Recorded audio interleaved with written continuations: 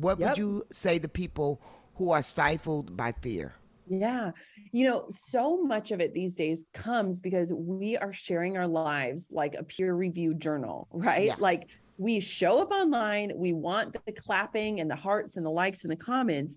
And in that, we've created this environment that don't allow or invite people to show up at a starting line to say, I have Mm. no idea what I'm doing, but I'm going to do it anyways. Yes. And so it's like we are this culture that is so obsessed with the before and after photos that we miss the middle where all the work actually happens.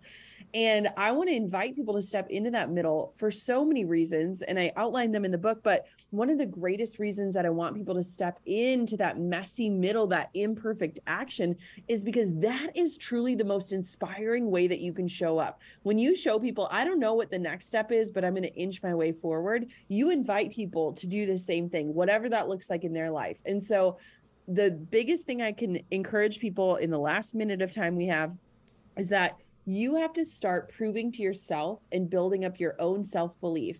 Even if you inch closer to your goal, even if it's the most tiny improvement that nobody could see, that nobody would like online, you know it. And when you know it, your confidence grows. When your confidence grows, you show up differently. When you show up differently, things start to happen. And so start to build up that belief in really small ways, in ways that you can fulfill so that you don't stay sitting on the sidelines any longer.